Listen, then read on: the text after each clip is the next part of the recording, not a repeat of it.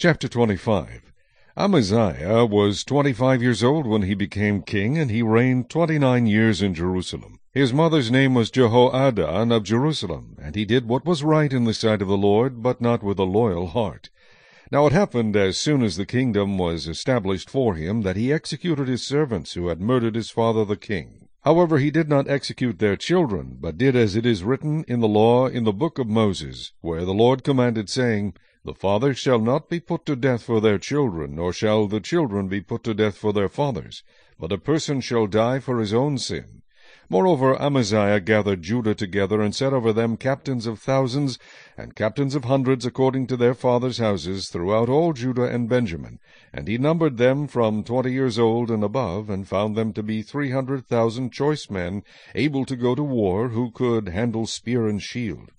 He also hired 100,000 mighty men of valor from Israel, for 100 talents of silver. But a man of God came to him, saying, O king, do not let the army of Israel go with you, for the Lord is not with Israel, not with any of the children of Ephraim. But if you go, be gone, be strong in battle.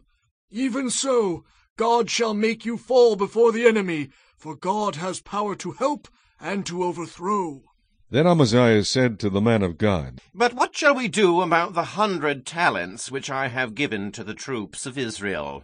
And the man of God answered, The Lord is able to give you much more than this. So Amaziah discharged the troops that had come to him from Ephraim to go back home. Therefore their anger was greatly aroused against Judah, and they returned home in great anger. Then Amaziah strengthened himself, and leading his people, he went to the valley of Salt, and killed 10,000 of the people of Seir. Also the children of Judah took captive 10,000 alive, brought them to the top of the rock, and cast them down from the top of the rock, so that they all were dashed in pieces.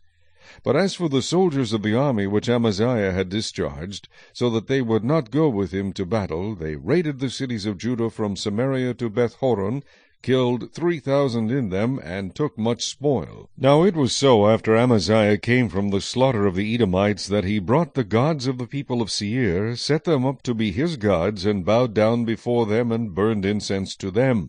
Therefore the anger of the Lord was aroused against Amaziah, and he sent him a prophet, who said to him, Why have you sought the gods of the people, which could not rescue their own people from your hand?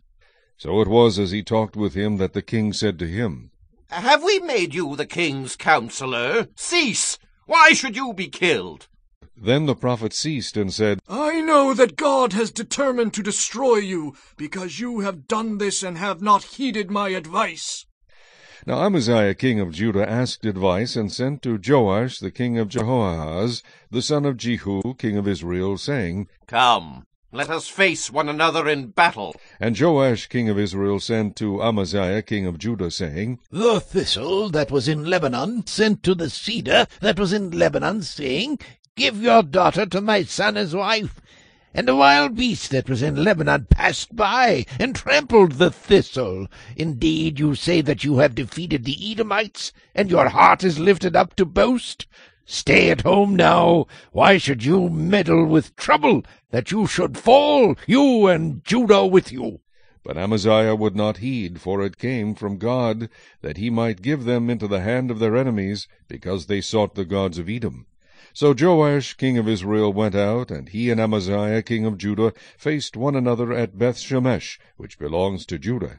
And Judah was defeated by Israel, and every man fled to his tent. Then Joash the king of Israel captured Amaziah king of Judah, the son of Joash, the son of Jehoahaz, at Beth-shemesh, and he brought him to Jerusalem, and broke down the wall of Jerusalem, from the gate of Ephraim to the corner gate, 400 cubits. And he took all the gold and silver, all the articles that were found in the house of God, with Obed-Edom, the treasures of the king's house, and hostages, and returned to Samaria. Amaziah the son of Joash king of Judah lived 15 years after the death of Joash the son of Jehoahaz king of Israel.